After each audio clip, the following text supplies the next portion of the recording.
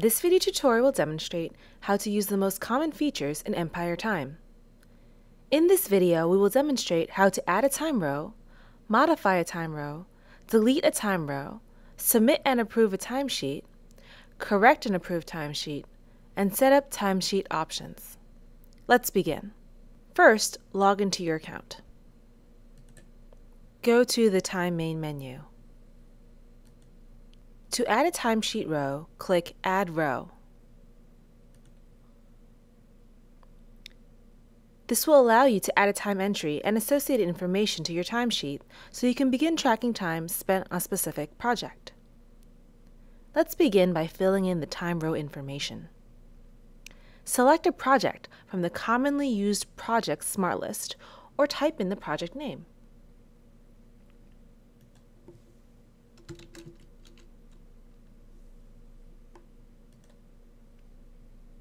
Input where you did your work or select from the list of predefined locations.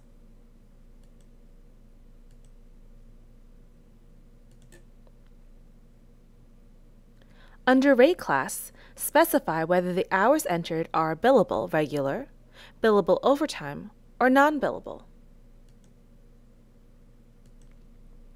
Next, input your hours. Input the hours you worked each day.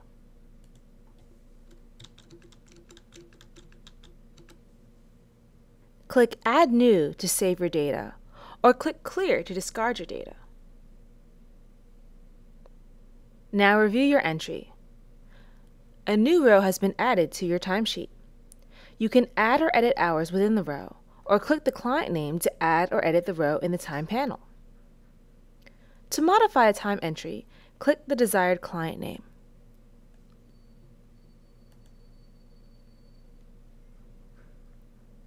Now view the client project in the Modify Time panel on the right-hand side. Edit Task, Location, Rate class, Daily time hours, or comment.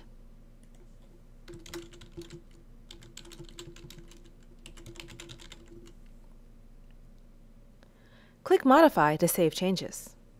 You can also change the time entry hours directly in the cells within the timesheet itself.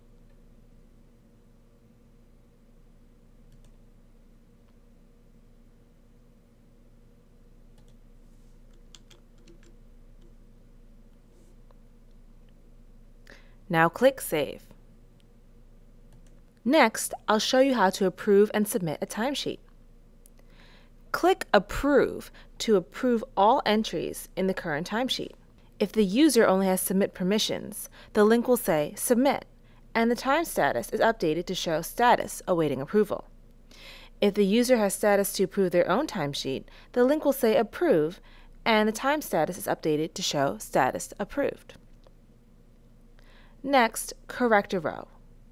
Click on the correction icon. Make your corrections using the in-cell editing.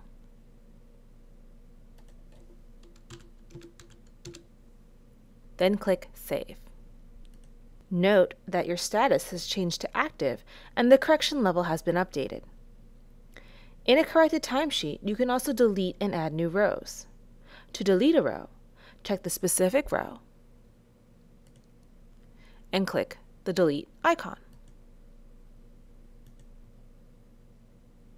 To modify a row, make your corrections and then click Save.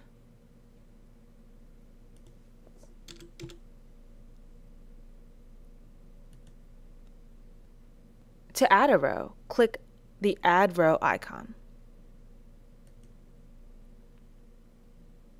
Once you complete your edits, click Save, and if you're complete, then submit or approve your timesheet again. You can also customize your timesheet settings. Click on the Setup widget to open the Setup Options panel. There are many timesheet configuration options in the Setup panel, including setting up your mobile device. Change your options, and then click on the Save button to save your new options.